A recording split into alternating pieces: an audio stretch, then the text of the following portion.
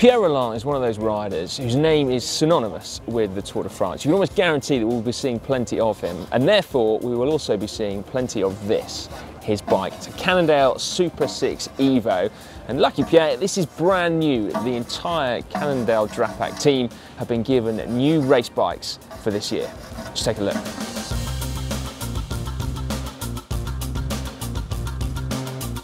So what do you need to know about this frame then, other than the fact that it's brand new? Well, this is very much a traditional frame and it is exceedingly light. Cannondale quote weights of less than 700 grams for the bare frame. I suspect from looking at this paint job though, this one will weigh a little bit more. Paint is bizarrely notoriously heavy. Now there's not a single nod to aerodynamics on here other than the fact that the tubes are reasonably slender, but it's a traditional frame that I think suits quite a traditional type of rider. Certainly the mechanics say he's old school, but more of that later on. As well as getting new frames, the riders are also getting new Dura.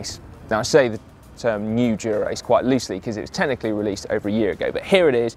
We've not seen much of it on race bikes until now. So this is the new 9150 Dura Di2.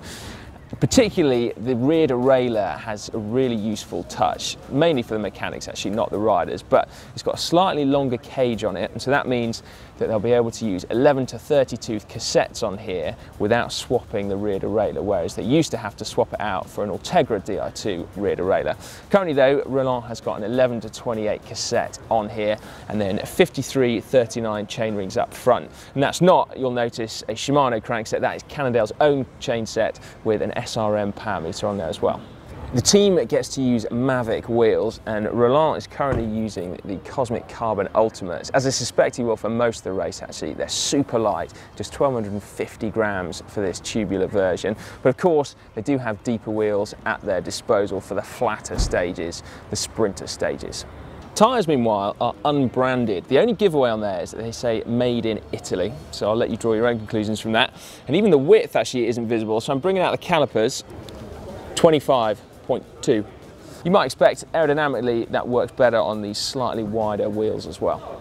Now then, what about the fact that Rolland is called an old school rider by the team mechanic? Well, part of that is due to his choice of saddle. It's a Physique KS, and in the words of the mechanic, it's like a settee. Rolland has chosen comfort over there, and who can blame him? He's going to spend plenty of time in it, but that was the main reason that he's gone for a really big, old, comfortable saddle on there. And then there's his position on the bike as well. So there's not much drop between the saddle to the bars, and then there's a massive stem on there. So he's using FSA bars, stem and seat post. The stem itself is 140 millimeters long, so that's pretty epic. And it's not slammed either, there's a couple of spaces underneath. And then the handlebars too, again according to the mechanic, are slightly old school. He's still going for 42 centimeters wide. So rather than going narrower and more aero, it's very much a traditional, comfortable and very cool race bike. I think we need to weigh it though. How light is his bike? That's not bad, is it? With a Garmin attached as well. That's a pretty light bike. Now, before we leave Pierre's bike, you will be wanting to know, I'm sure, his saddle height and the reach to the bars. So, seat height is about 77, and then the reach to the bars, to the tip of the saddle, ooh, it's pretty long, 59 centimeters. So a 54 centimeter frame, but that is a long old reach on there. Now, if you would like to see more pro bikes here on GCN, firstly, you should definitely subscribe to the channel. To do it, it's completely free. Just click on the globe.